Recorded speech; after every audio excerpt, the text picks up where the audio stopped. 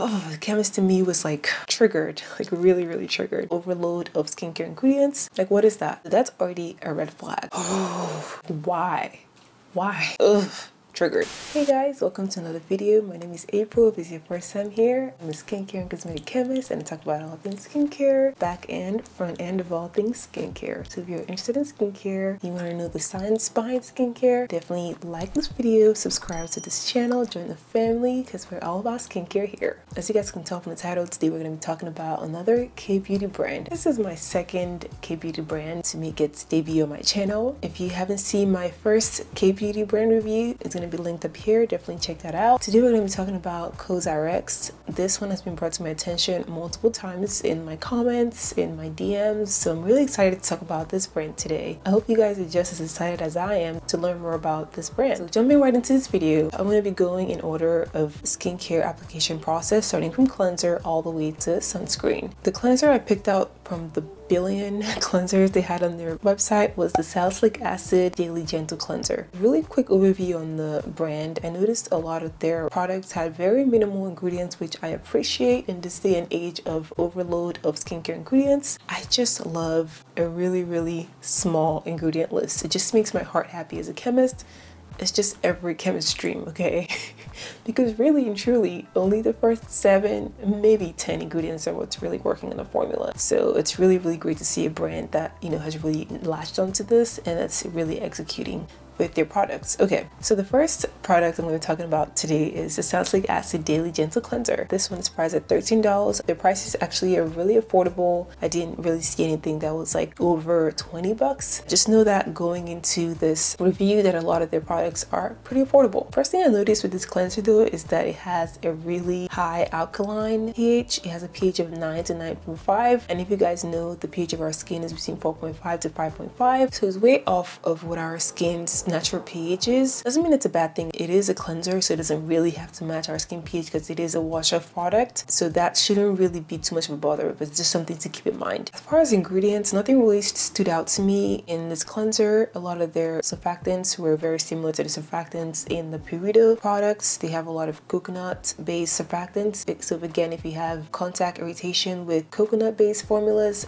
this is definitely not a product for you, so just be aware of that. And like I said, they have tons of other cleansers on their website, so you might want to look into other cleansers and see which one's best for you. But as far as I know, a lot of K-beauty brands have this coconut-based surfactants in their products. Just an FYI. The next product I'll be talking about is their toner, Centella Water Alcohol-Free Toner. I noticed the Centella, which if you watched my last video, I talked about Centella. Centella is an herb that grows mainly in Asia. It helps with wound healing, and it's also a great antioxidant boosting ingredient. It's pretty common in a lot of their products. I guess it's unique to Asian formulas because obviously Centella only grows in Asia, so it makes sense. The pH of this toner though, I noticed it is at 6 to 7, which is not the natural skin pH. It's more on that neutral line, which the job of a toner is to bring back your skin's natural pH. So if this toner is not bringing back your skin natural pH of 5.5, then I do not recommend it. I do think that the toner should do its job of bringing back that natural skin pH, and if it's not, then it's not a worthy product to have. Other than that, it does have panthenol, which is a great humectant, sodium hyaluronate, which is a great humectant as well. I mean, it's a toner, it should be hydrating to the skin, but I do not like that it doesn't have that skin pH level that we're looking for. Another toner I want to talk about is their AHA BHA clarifying toner. This one is more at that skin pH of 4 to 5, so I will recommend this toner versus the other toner. It also has more soothing ingredients like allantoin, as well as your AHA and BHA, which is always great for removal of dead skin cells. Alright, so moving on to serum. I picked out this retinol serum, which is actually sold out on their website. I wasn't impressed with the price point of this one though. It is at $29, which I will explain why I'm not impressed. I was really actually triggered by this product.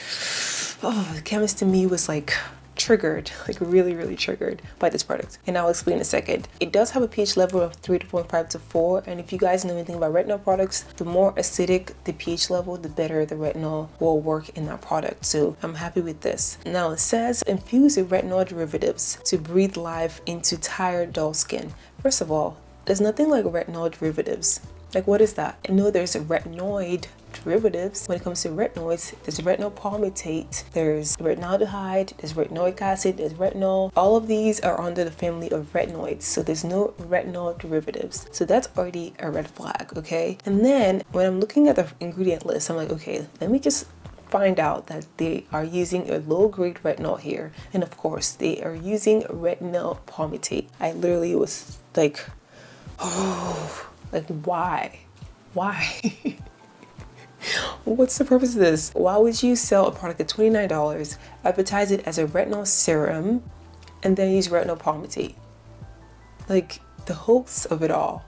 Ugh. Triggered. This product is absolutely 1000% unrecommended by me. Please do not buy this product. It is a scam and you will not get any retinol benefits from this product. It's crazy that it's sold out. I'm so shook that it's sold out. Please save your coins and stay away from this product. All right, moving on to their moisturizer. I picked out this one called the Hydrium Triple Hyaluronic Moisture Ampule. That's a lot of words. A lot of words. This one is priced at $26, which is okay. It's clearly a hydrating moisturizer. It has a lot of hyaluronic acid derivatives like sodium hyaluronate, hydrolyzed hyaluronic acid. Is just packed with hydration. So for my dry skin people, you're gonna be loving this product. Am I too impressed? Not really. I wish there was an active because it's a moisturizer, so we need it to perform even more on our skin. So for that reason, I'm not too in love with it. However, if you need a product that you would love to give your skin a lot of hydration, then this product is definitely worth looking into. All right, the last and final product I'm talking about is their sunscreen. Their physical sunscreen. It's a Shield Fit All Green Comfort Sun SPF 50 plus PA plus. They couldn't have used any more pluses. I'm sure you're wondering, what the heck is PA+++++? So PA basically tells you the amount of protection you'll be getting from UVA rays. UVA rays are the rays that goes into your skin and causes your skin to tan. They're the ones that ultimately would lead to things like skin cancer and just other skin conditions. Typically, SPF factor in a sunscreen just tells you UVB protection, the UV ray that burns the skin and causes redness. PA started back in '96 in Japan, actually. They started putting this PA factor to tell you how much UVA protection you're getting. PA plus with 1+ means you don't really have much UVA protection. PA++ means middle. PA+++ and up means you get a lot of UVA protection. This is a good thing. Does that mean other sunscreens that don't have PA don't protect you from UVA? That's false.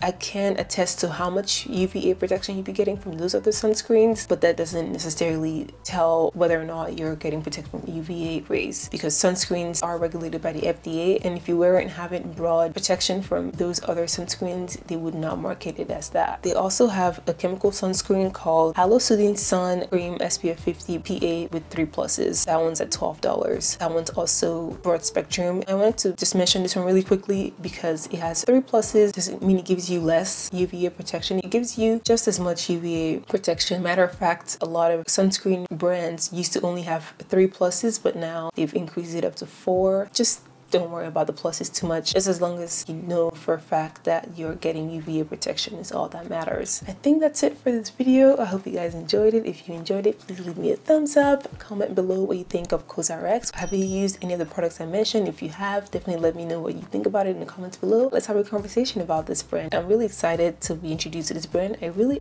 like their products and I love their minimalistic approach because that's pretty rare these days in this money-grabbing economy that we are when it comes to skincare. Make sure to check out the rest of my other skincare videos at the end of this video. I have tons of amazing content for you guys on my channel that you can check out, and stay in touch with me. See you guys next time. Bye.